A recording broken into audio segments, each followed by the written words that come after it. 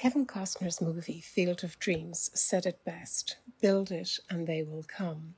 A building and backlot on the site of O'Donnell Furniture in Skibbereen is now home to an exciting new project, West Cork Film Studios.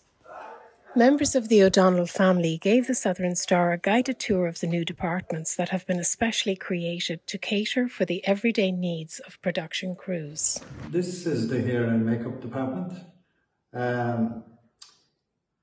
The hairdresser from Holding came in here recently to look at this, and she was absolutely blown away by it. She can't wait to come in here and work on a project.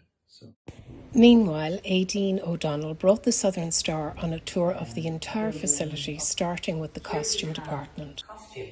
And in costume, you would have a series of sewing machines and people that are repairing, building, creating costumes. You'd probably have a work desk, and we have laundrette facilities, ironing facilities, and then through here we would have what's referred to as wardrobe or drapes.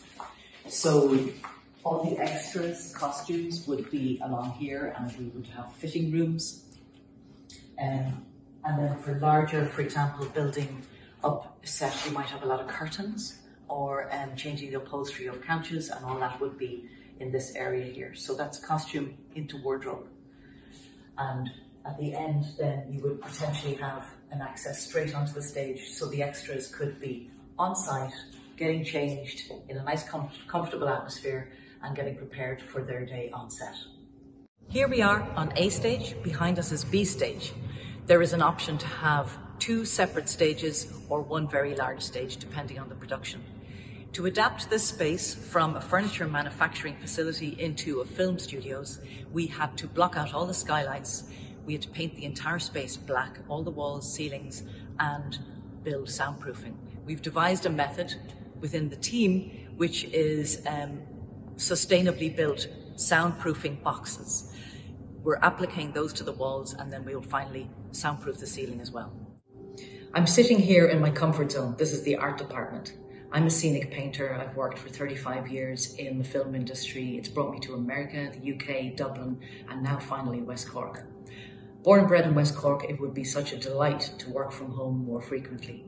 In our board of directors, we have 2 other film heads of department, production designer and head of construction, both of whom have had to travel away for work, away from families, and work abroad. And now finally, with this new infrastructure being created in the film industry, we can work from home. My background would be in the art department. So as a scenic painter, art departments are very familiar to me. Martin Goulding, who is a production designer and art director, came up with this layout, and I really feel you couldn't work anywhere better. It has wonderful light, plenty of space, an enormous mezzanine for additional aspects of creating an art department. You might often be designing props on top of rendering all the drawings that would go into scenery and design aspects of a film production.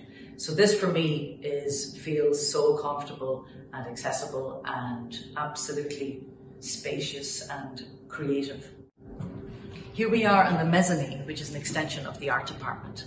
Not only could this facilitate a lot of extra members of the art department, but also I see it as a wonderful space to operate some training in, so we can work on building our infrastructure and training hub for the film industry of West Cork.